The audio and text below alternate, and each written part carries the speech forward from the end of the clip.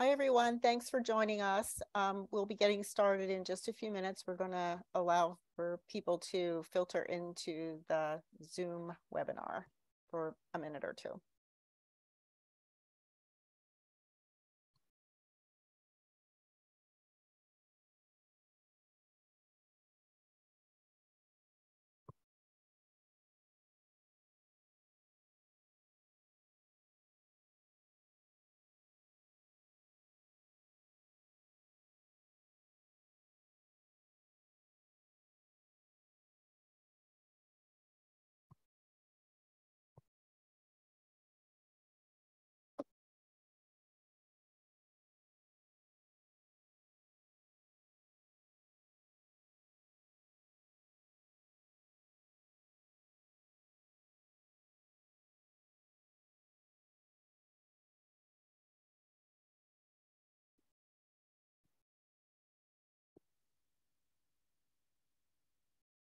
Okay, well, we'll just go ahead and get started. Thank you for joining us tonight, this afternoon. Hello, I'm Linda Mitchell, CEO of Allergy and Asthma Network. Welcome to this afternoon's webinar. We're here for a real treat today with Dr. Mike Pistiner as today's presenter. Dr. Mike and I have worked together for many years in the past on food allergy-related topics. I'm a food allergy mom myself, so I'm looking forward to this. And this one should be fun and as well as educational. We have a few housekeeping items before we get started today. First, all participants will be on mute for the webinar. We will be recording today's webinar. It's actually already recording, and we'll post the link to the recording on our website within a few days. You can find all of our recorded webinars on our website at allergyasthmanetwork.org. You just scroll down on the bottom of the homepage and you'll see a list of current and most recent webinars along with a link to prior recordings. This webinar will be 1 hour in length, and that includes times for questions throughout as we proceed through the webinar. So keep adding your questions and so we can answer them as we go along. We will take those questions, but you can put them in at any time. The Q&A box is at the bottom of your screen. We have someone monitoring the chat and the Q&A. So if you need any help, just let us know, and we'll get to as many questions as we can before we conclude today's webinar. We will not be offering continuing education credits for this webinar, but we do have a certificate of attendance if you need it for your records. A few days after the webinar, you will receive an email from us with supplemental information, as well as a link to download the certificate for your records. So we'll also try adding the link to the certificate in the chat today. Sometimes it works, sometimes it doesn't. So let's get started. Today's topic is holidays with food allergies. Anxiety around managing food allergies is a year-round concern, but it can increase as we approach the winter holidays. Learn how to navigate this holiday season safely with food allergies. We hope this will help you find the safest and lower stress options to navigate these sometimes complicated situations, whether you're a caregiver of someone with food allergies, a patient yourself who has food allergies, or a school nurse or other healthcare professional. It's my pleasure to introduce today's speaker, Dr. Mike Pistiner. Dr. Pistiner is the Director of Food Allergy Advocacy, Education, and Prevention for the Mass General Hospital Children's Food Allergy Center. He is a fellow in the American Academy of Pediatrics and a member of the American Academy of Allergy, Asthma, and Immunology and the American College of Allergy, Asthma, and Immunology. Dr. Mike is also the author of Everyday Cool with Food Allergies, a children's book, and co-author of Living Confident with Food Allergies handbook and co-founder of the website allergyhome.org. So thank you, Dr. Mike, for being here today. Let's get started. Thanks for having me. You bet. Yeah. So you want to take this one on food allergy management? I know this is your thing about prevention and emergency preparedness. Yeah. So in thinking about any circumstance we want to prepare for, we need to have food allergy management strategies when we're taking care of a kid or ourselves with a food allergy at all times and in all circumstances. And so holidays are one of those times and circumstances, and food allergy management is two pillars, the pillars of prevention and emergency preparedness. For prevention, we're going to want to act to prevent accidental exposures, avoid, communicate, and teach. In order to avoid, we read labels. We understand and prevent cross-contact. We communicate with the child who has food allergies, all people who are serving them, people we're interacting with. In the case of the holidays, many times it's friends, family, hosts. We teach our children, and then we wind up teaching the people who sometimes are going to be serving us food, hosting us, or coming in our homes. As far as the pillar of emergency preparedness, we want to be prepared to react, to recognize a severe allergic reaction, to recognize anaphylaxis, to know when and how, and be able to administer epinephrine when needed, and to be able to activate 911. And so we're going to want to have this plan, these food allergy pillars, and take them with us on our holiday vacations and or when we have our family and friends join us.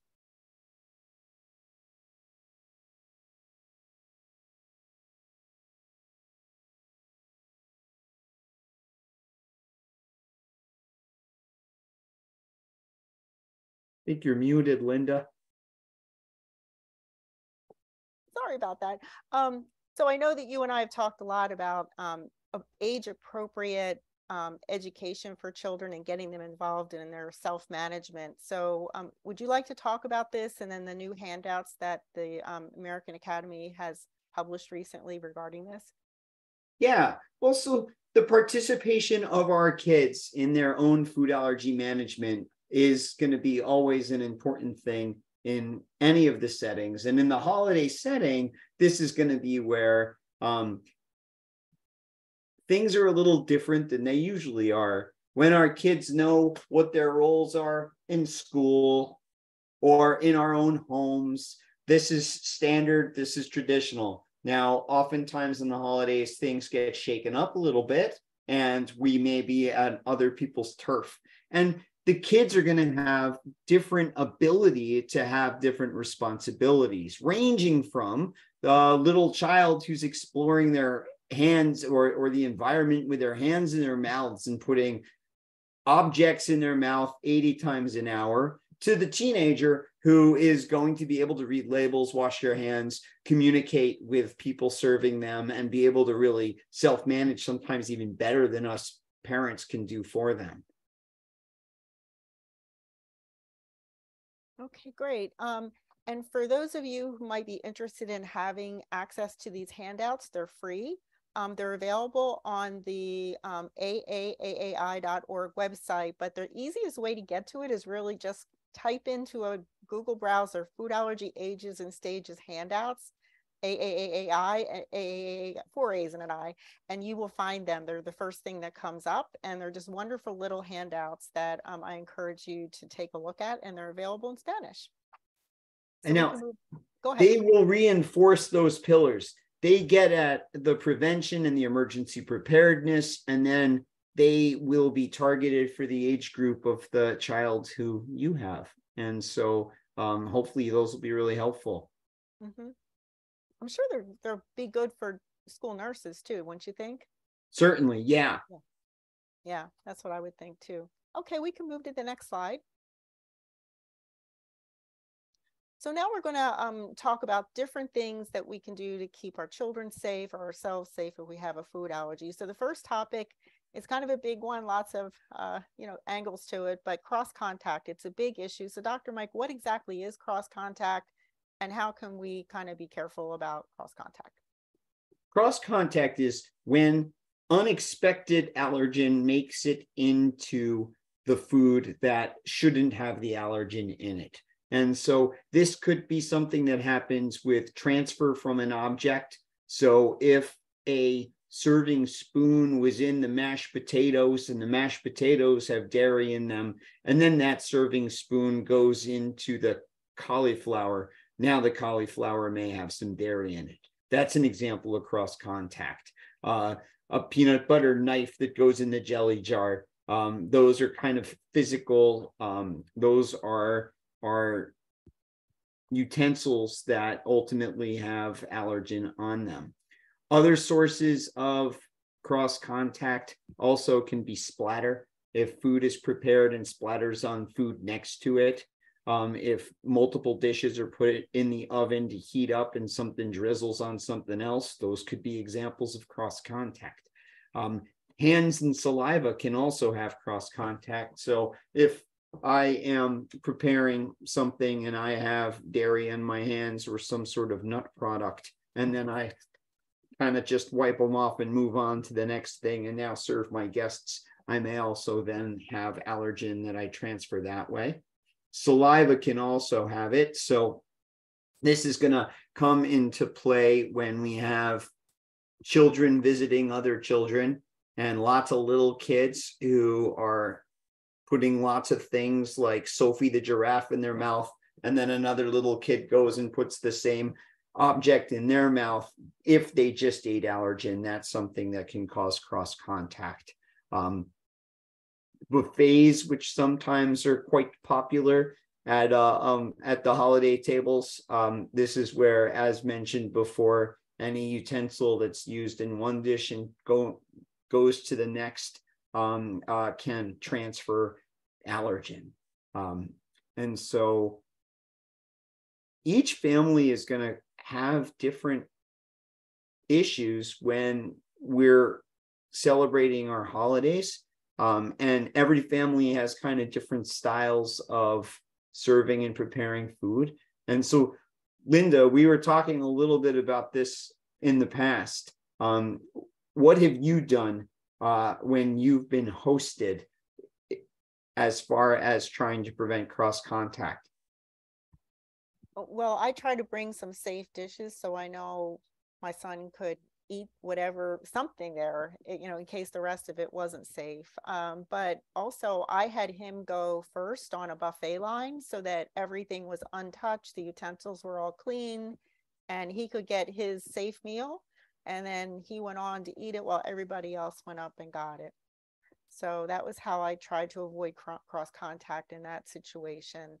Another thing I'll just add is cross contact can happen on manufacturer production lines. Do you want to talk about that, Dr. Mike?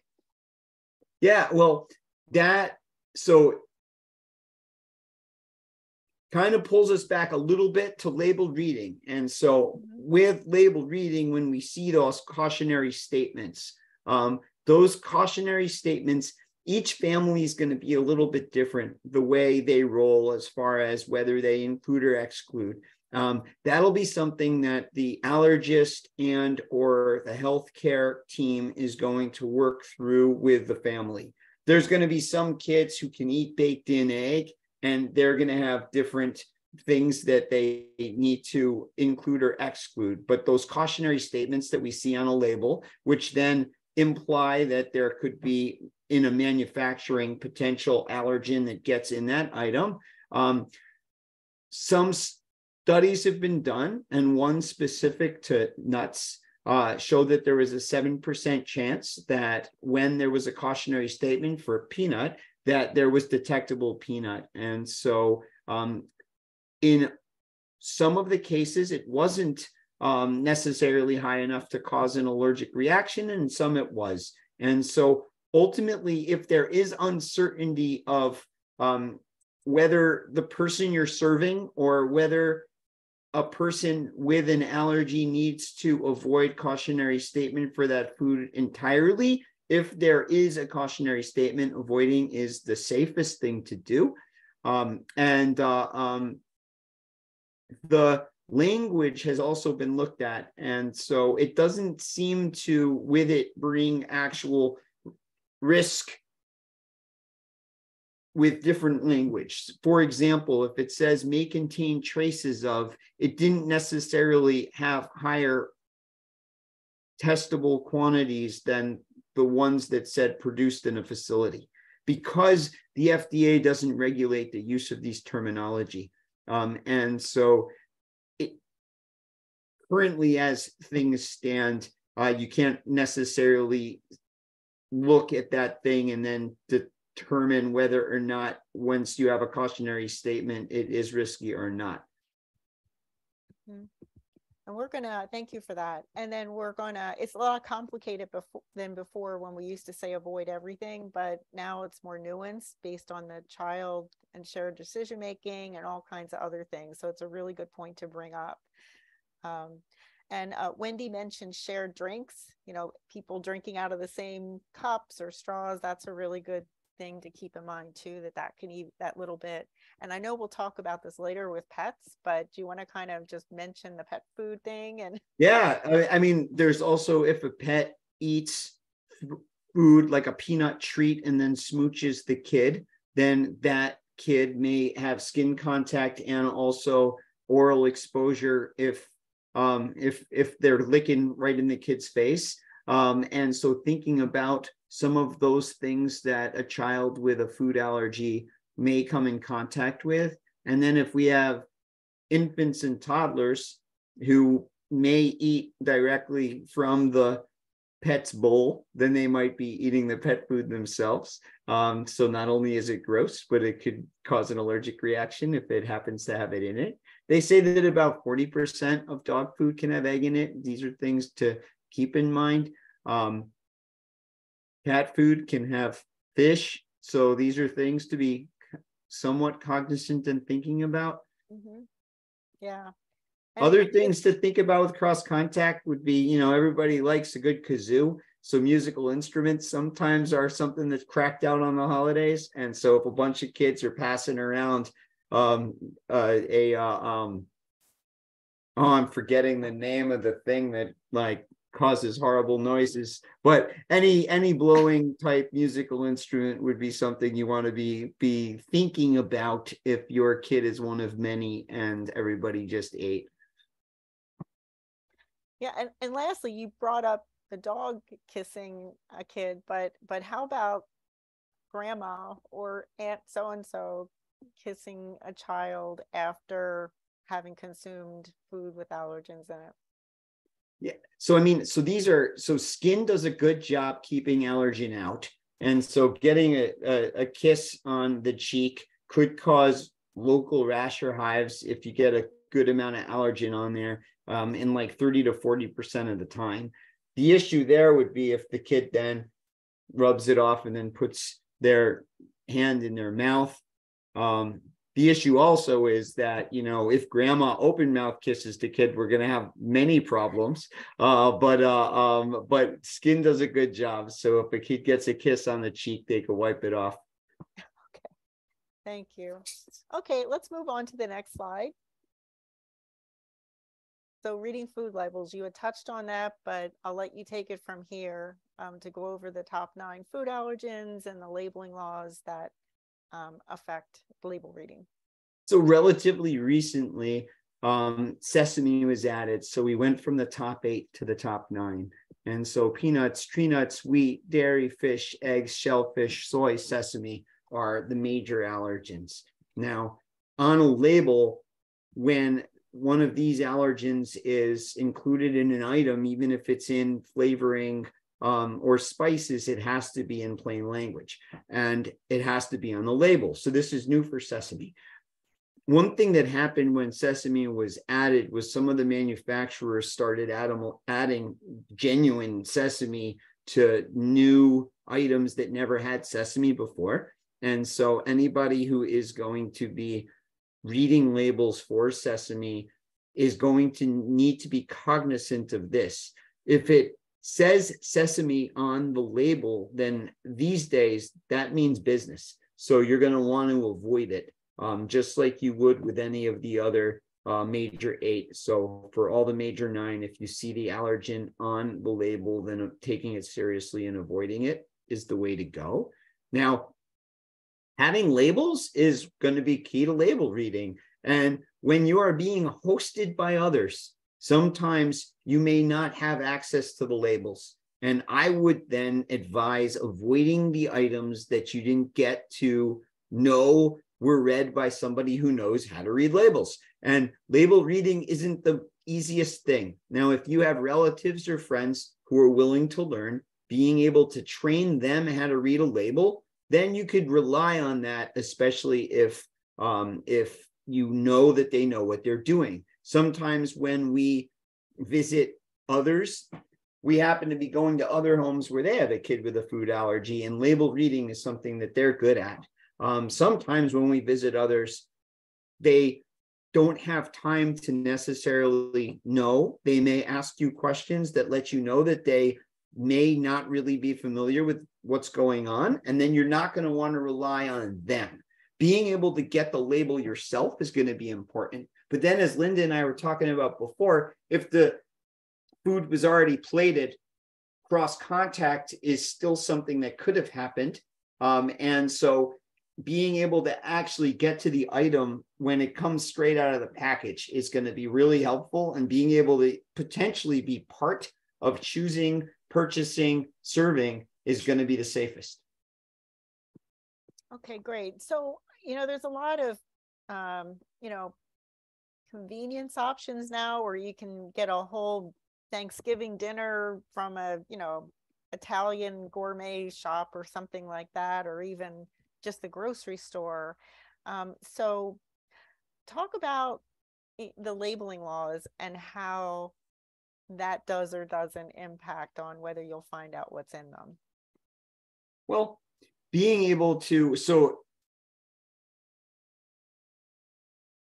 I think it's important to be able to know that the label of each of the ingredients is accessible. So if someone were to cook a dish that has 6 things that go in that dish, we're going to need to have access to, or the chef will need to know that each of those dishes that go into the larger dish, all labels will ultimately need to be looked at in order to know that whatever the kid is eating doesn't have allergen in it. Now, this is really potentially tough if someone else is preparing the food. And oftentimes, especially if, and this is going to come up later, if the food allergy is not necessarily discussed at the time of food prep, then it can be really challenging to make sure that each of those kind of micro ingredients is safe and that no cross contact occurred while putting them together and preparing the food. So this is where farming it out from another place can be tricky. And sometimes if someone were to go to a grocery store that has some of the buffets that then have the labeling, that you still can have the issue of cross contact, and sometimes it's hard to keep those labels accurate. Mm-hmm. And also the labeling law does not apply to meals ready to eat and takeout food. So you may or may, stores might put the ingredients on them, but they may not, and that's not a violation of the law. Unfortunately, there's some loopholes in the labeling law. It's certainly improved things from what it used to be, but just be cautious about stuff like that as well. So let's see, I think we had a question, and let me back up for just a minute. Let's see. So going back to the previous slide, is there a determined time frame when the allergen remains in saliva after someone ingests an allergen?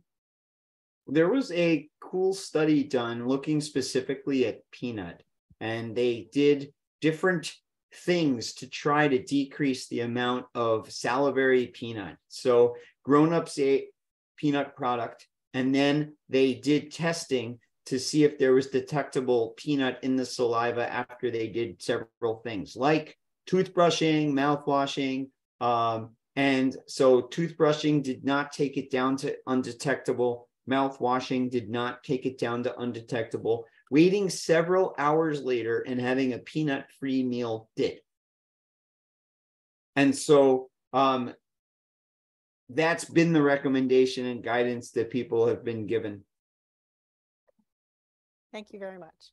Okay, so we're going to move on to dealing with relatives, well-meaning relatives who don't understand food allergies or have traditions that they don't want to change because of food allergies. Can you talk about that? How do you deal with well-meaning and enthusiastic relatives? Yeah, so well-meaning and enthusiastic. Sometimes people put a lot of love in their food, and then sometimes it can also include allergens. And so even if somebody really tries really hard, if they don't know what they're doing, then it may not be safe. And sometimes some people can take offense, and some people really like it when kids really enjoy eating their muffins or cookies or what have you. And so this is where having some conversations, especially in the older kids who kind of are starting to have an awareness. So this will be conversations with many different people, one of which being the kid, and understanding that, you know, someone's trying really hard, that they really care about them. But then at the same time, giving the child the opportunity to say no, thank you. And so while everybody wants to be a pleaser, you can't be a pleaser when it comes to food when you have a food allergy. And so practicing saying no, thank you, and also letting the kids know which of the grown-ups are okay to give food to the child to eat.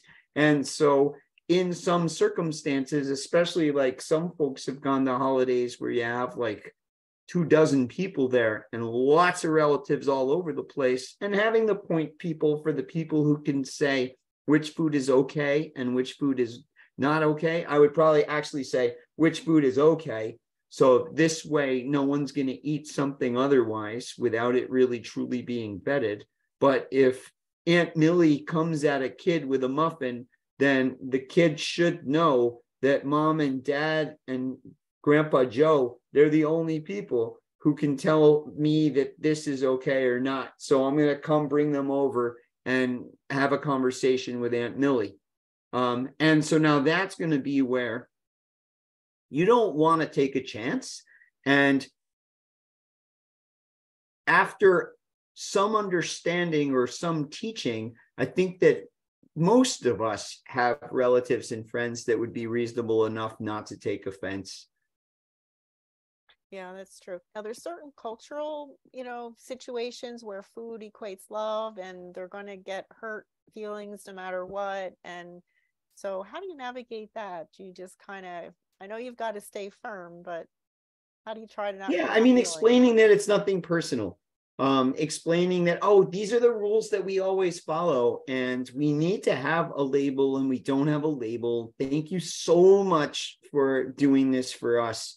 And I'll eat it, but not my kid. And so there may be all different ways to kind of approach it. Maybe the sibling without the food allergy could get a double serving. And so these would be ways that you would want to navigate that within your own family, throwing in some humor, making it not personal, and certainly being careful not to be snippy or express disappointment, especially if they tried and then they got it wrong. And so I've been in situations where hosts have tried so hard, and then there's just one slip up in there that made that meal something that couldn't be eaten. And man, as much as it's tough on the kid, it's really tough on the host who now feels terrible. So being able to be gracious about that. And then also, this also builds a little bit of resilience in our kids. And then being able to kind of figure out and problem solve and find stuff that they can eat. And then if there isn't much that they can, then reward them for their patience and their amazingness later. Exactly. And so, bringing along at least something as a backup plan can also always be a safe kind of option to do, so that you're not completely relying on the host, and that can take some pressure off of a situation with a hungry child. Great. Okay. Well, then I think we can move on to the next slide. Thank you. So working with your host. So I've had great success with working with hosts over the years where, I'm going to go say to my sister's house, and she understands the severity of the situation, but she also doesn't feel 100% comfortable cooking. And so I'm able to get together with her ahead of time and say, okay, well, you want to use this kind of chicken stock, this brand, and you want to use this kind of something and this kind of something. And so I kind of guide her into what ingredients to buy. And then usually I get there and I help her prepare it. So that's kind of how I've been working it all these years. But why don't we hear what you have to say about it, and maybe you have some additional ideas for how to approach it. Same. And a little different based on the relative or the host that we're visiting. And so in some cases, them actually creating and serving and preparing all of the food works out. And I've been in some circumstances where they've actually tried to make all of the food allergen free. I've also been in circumstances where we brought the food that my son was going to consume. And then we put it in a particular place where it wouldn't have any cross contact with any of the other food. Then we participated in getting the utensils to serve the food. And so this way we knew that the food would be safe for him, but we brought it ourselves and then actually would heat it up at the host's house. So this way it was essentially freshly served and not all that boring. Yeah. I think your point about always having a contingency plan is a good one. I think I kind of referenced that about bringing something along just in case. Do you want to comment on that a little bit? Yeah, I mean, so this beyond the holidays, and I think that we're going to get into some of this, especially around traveling with the holidays, but having backup food if you're going to be in a situation or a circumstance for a while and you're not going to have access to food that you know is okay, then being totally hangry is no fun.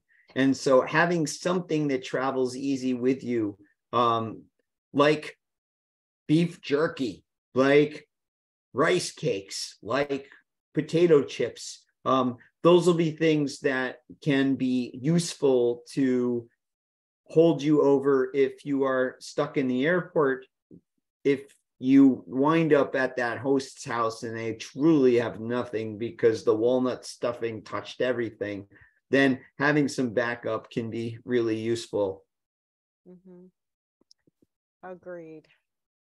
Okay. Any other thoughts about this? Oh, I guess we're going to go on to pets. Thank you, Courtney, for moving aside. So what about a host pets? There's pet allergies, but then there's the pet food that we already kind of touched on. Do you want to talk a little bit about that? Yeah, I mean, so like as far as the food allergen in pet food, then we got the peanut treats for that dogs munch on. We got egg, sometimes dairy, and some of the food that the animals are going to be eating, potentially fish and some other foods that the animals eat too. And so this picture actually has a nice demo of one of the things that we need to be thinking about here, which would be if the pet just ate that food and smooches the kid, now we're going to have skin exposure. And then in this case, potentially salivary exposure as well. And so this will be something to think about. Then in the younger kids who are crawling around on the floor and they happen upon the dog food and they eat it, then that's going to obviously be an issue if it has allergen in it. Another thing is that many of the people who have food allergies also have environmental allergies, including pet allergies. And so if you are crashing at your relative's house and they have cats or dogs, and someone in your family is allergic to cats or dogs, then that can be tricky. And so in those cases, bringing your own pillow is nice, bringing an inflatable mattress, not having the kid lay down on the mattress that the dog or the cat likes to hang out on. Those will all be really useful. The allergist may work with you, or your primary care doctor may work with you for certain antihistamines or medication that you can use prior to visiting. So this way you can visit and have a good time. There are some kids who are exquisitely allergic and may have asthma exacerbations if they sleep over. In that case, making sure you have a hotel room that's close enough to be able to hang out and have fun and then get out, and taking asthma medicines and being staying on the maintenance medicine and having the reliever medicine available if needed. Oh, great. Okay, I guess we can move on to the next slide then. So here you are, be the host. That's another alternative for holidays. Do you want to talk about that? And I can talk about my experience. Yeah, I mean, you have control. So that way, when you are the host, you really can prepare any of the dishes that would be the routine for serving the child with a food allergy. You also can invite other people to bring food. So now it's almost the flip. So if other people are serving or preparing food outside of your house, you don't necessarily know that that dish is going to be safe. So you at least have all of the safe dishes, including the primary ingredients, so you can whip something up for anybody in your own home. And then if you want your guests to supplement, they can.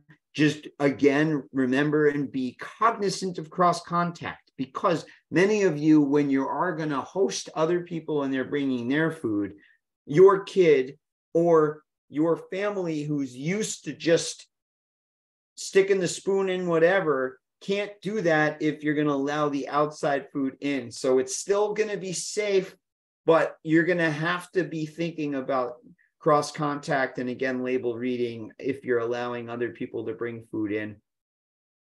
Yeah, I agree with that. So my experience is my son, he's 33 now, and he's still anaphylactic to milk, even to small amounts. And so long time ago, I just said, look, I'll just make Thanksgiving. And so I can make a completely milk-free Thanksgiving, including pumpkin pie. But my family likes to bring something. So I tell them to bring a dessert. And I put that milk-free pumpkin pie on the counter first, and I let him take his piece of pumpkin pie, and then the rest of the desserts come out, and everybody goes to town on whatever else is left.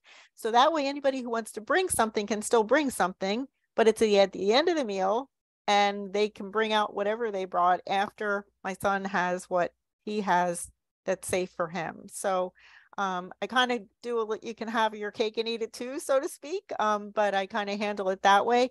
Nobody in my family knows that everything's milk free. I mean, I'll tell them, and by that now they figured that out, but you can't tell. They stopped coming. I know they keep coming. Free meal at my house, then my family will be there.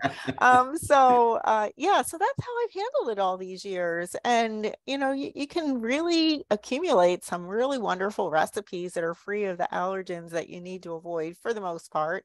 And so just keep an eye out for those and use safe substitutes in order to make what you need to make for any kind of given. And sometimes you just need to create new traditions with food, so that if the foods that you traditionally brought and served for a holiday just need to kind of be retired, and something else that's safe, that your whole family can enjoy, can replace it. So that's sort of how I've navigated that all these years. It seems to have worked out well, and they're all going to show up next week again for me to cook everything up for them.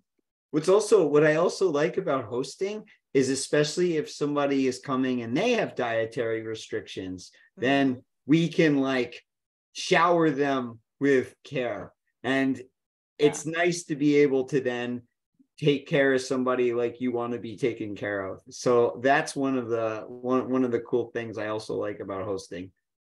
Yeah, that's true. I mean, we get the whole food allergy cross contact thing. And so if I have to make something that's also free of another allergen because of a guest coming to my house, I know how to do that. I might have to kind of look around for safe substitutes for, say, egg or something, but I can do that. I know how to do that. So it all works out. But you're right. It's kind of a safe haven for someone with food allergies when they can go to somebody who has food allergies home. But what's interesting is it also gives me perspective when that happens. So if I have somebody visiting my home who actually has an allergy different from my kids, it actually makes I feel a little nervous. I want to make sure I'm not going to make a mistake. I make sure that I'm not just forgetting and just grabbing the same thing that I would normally. And it would be really poor form if you come to a pediatric allergist's house and he gives you cross contact with allergen. So it's like high stakes game. If I'm hosting somebody with an allergy, I cannot get it wrong. The pressure would be on you, Oh, right? it's intense.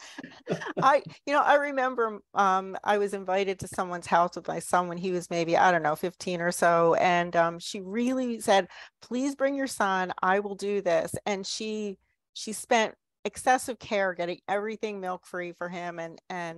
But afterwards she said, I don't think I'm going to have your son over anymore because it was just too stressful. And I can understand that, because it would be stressful, like you said, if you were to have someone over your home, and it would be a little bit for me too. I know I could do it, but I'd have to really stay focused so that I didn't slip, just like you were saying. But I mean, there's also levels of hosting, right? Like we're talking right now, the level I'm talking about is me totally making a dish for somebody with an allergy visiting my home that isn't one of the ones that we deal with, right? I could do it, and my training and my skills, like most parents of kids with food allergies, make it so I can do it safely. But my level of vigilance personally might be a little higher because this is not something that I'm used to. Then the next phase of it might be something like simpler dishes. Like I know how to boil pasta. I'm pretty good at it. And then we can make an easy dish that has simple ingredients. And then that makes it even easier. Then the easiest thing that I could do is purchase pre-made food that's sealed with a label and serve that to my guest, or they could bring their own. But any level of this type of ability to host someone could and should be appreciated by the person with a food allergy. And I think one of the things that we haven't had a chance yet to talk about is that with holidays naturally comes emphasis on food. But one of the things that I think is really helpful is de-emphasizing food and really emphasizing family, friends, togetherness, experiences.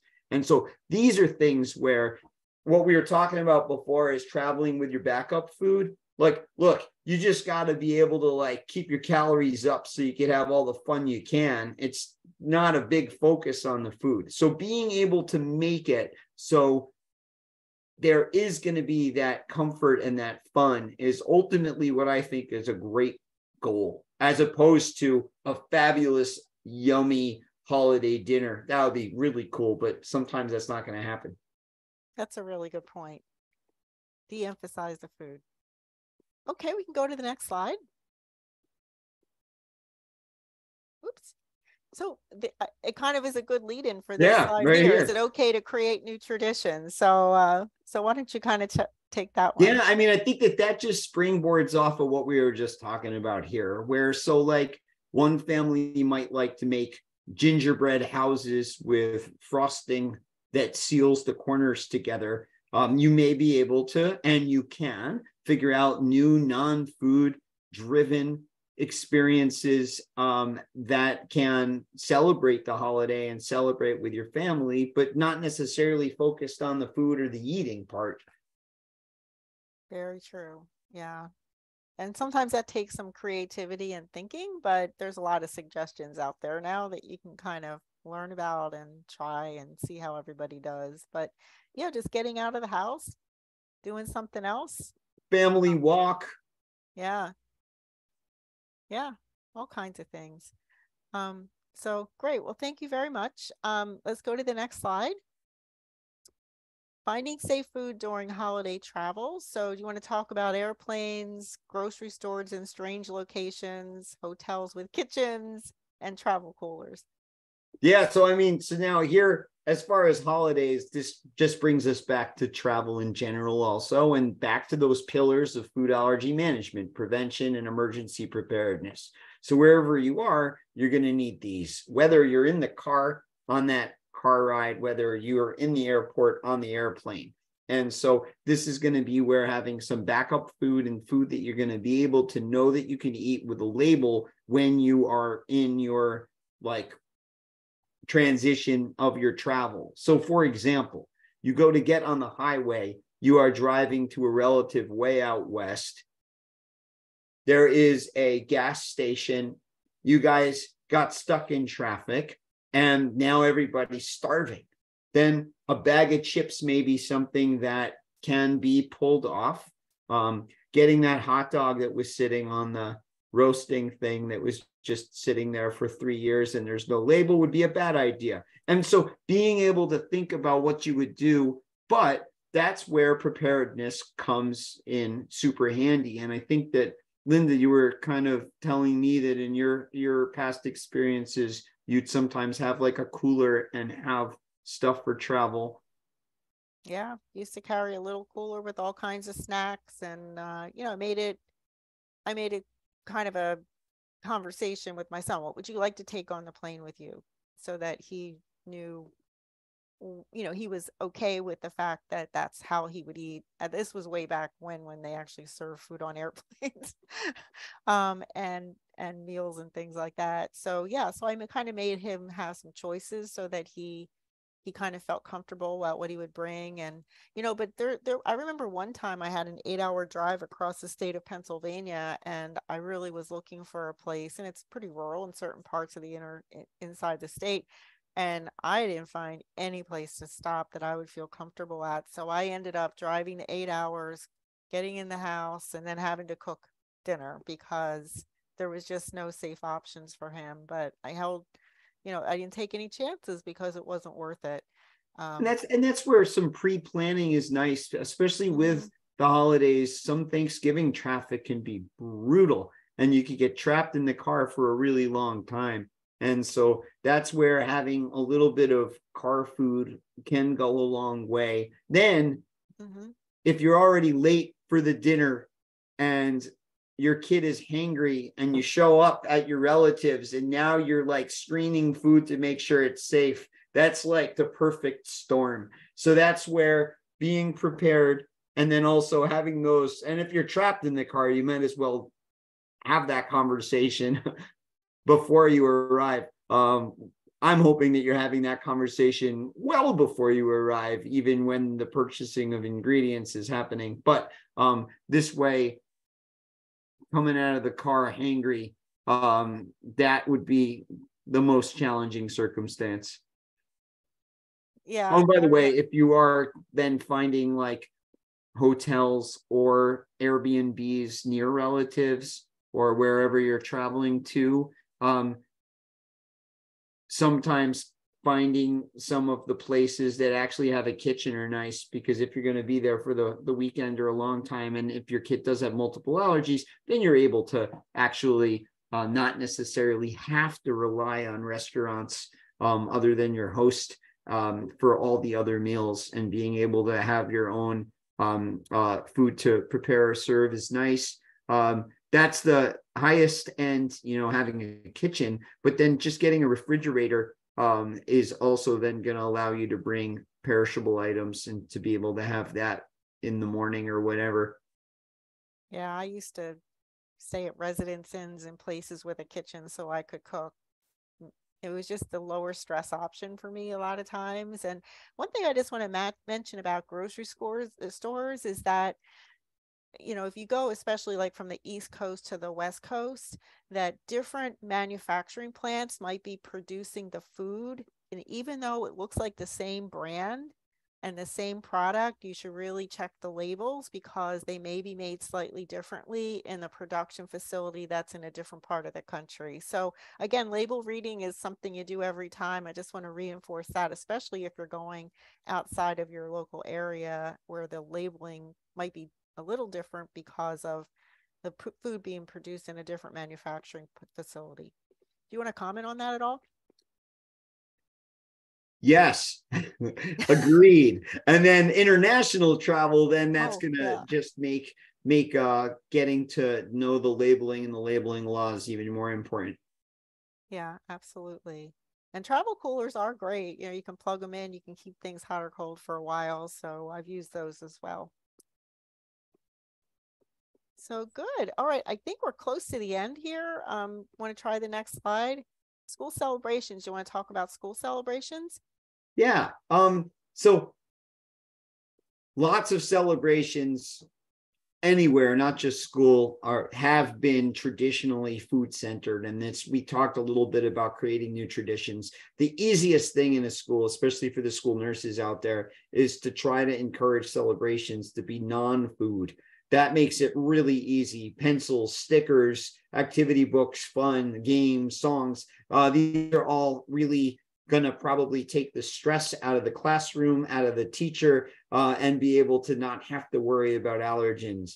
But traditionally, people have used food for celebrations. And so if that is going to happen, fresh fruits may be a great way to celebrate if you have to have food. And then items with labels. And if there is going to be some sort of, especially if it's going to be any activity, avoiding food related activities that are part of the curriculum or part of any learning is going to be really important, because that could exclude a child with a food allergy from something that would be considered a learning experience in school. And if possible, avoiding the allergen during the celebration is a nice way to be inclusive. And again, as I was mentioning, food-free celebrations are really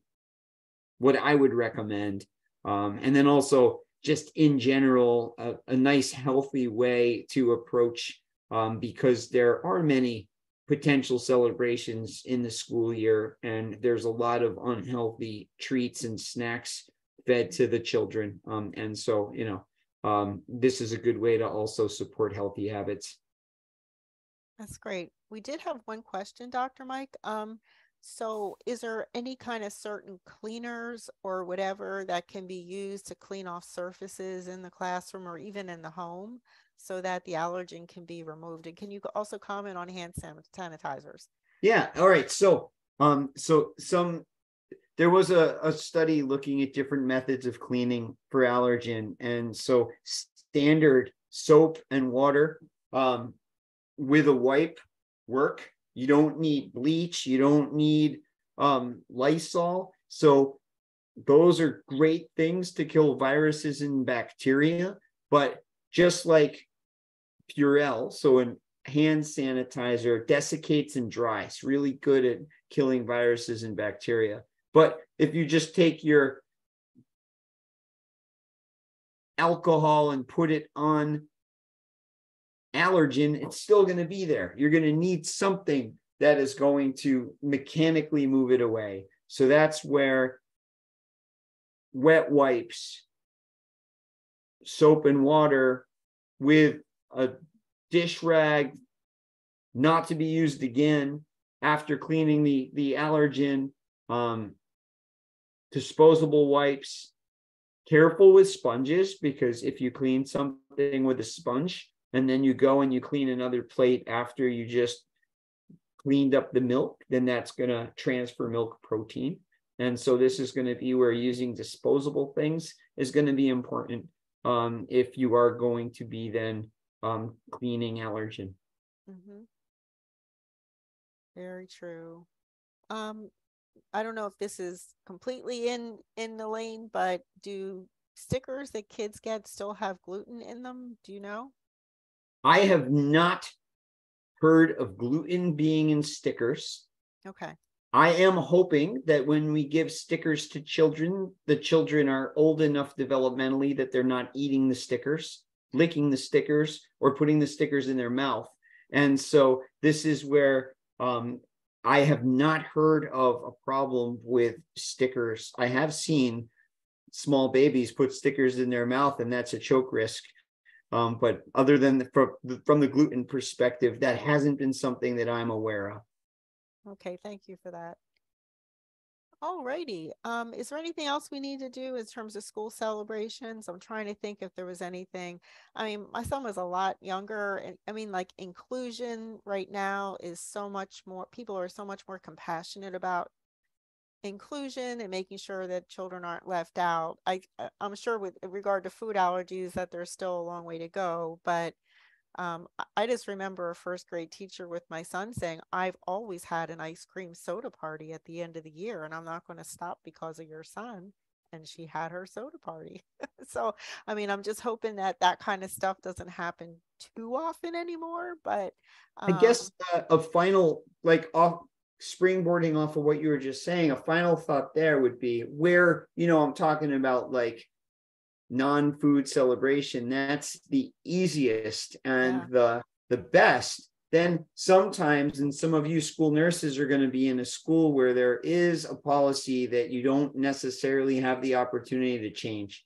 And if food is being served, then what you can do is give the family of the kid with a food allergy a heads up. They will always appreciate it. Nobody likes just hearing or getting a letter sent home with the kid that today there was a celebration and they didn't have anything to eat and they just wanted to give you a heads up. If you can preemptively say, hey, a holiday celebration is coming up in 2 weeks. Can you please bring items that your child can eat? Let's also talk about it. This way, it gives the family a little bit of time to prepare. But I mean, obviously, it's best if there isn't going to be that situation. But if there has to be and you have no control, then I would say giving the family a heads up and working with them to plan. okay, great. So it's there's about 3 minutes left. I'm going to ask one more question if you could just answer quickly and then we'll just move on. Do allergens stay on hand washed and air dried dishes or dishes washed in the dishwasher? So the mechanical movement of allergen away is going to be very effective. Let's pretend you take a plate and it's got like those like grime and old like crusty food on it. Not only is that disgusting, but that's possibly allergen. And so that's going to be something that you're not going to want to serve somebody with an allergen. But when the plates and the dishes and utensils go clean in the dishwasher, you're good to go. Okay, great. All righty. Well, thank you for that. Well, I think we're going to go ahead and talk about our next webinar.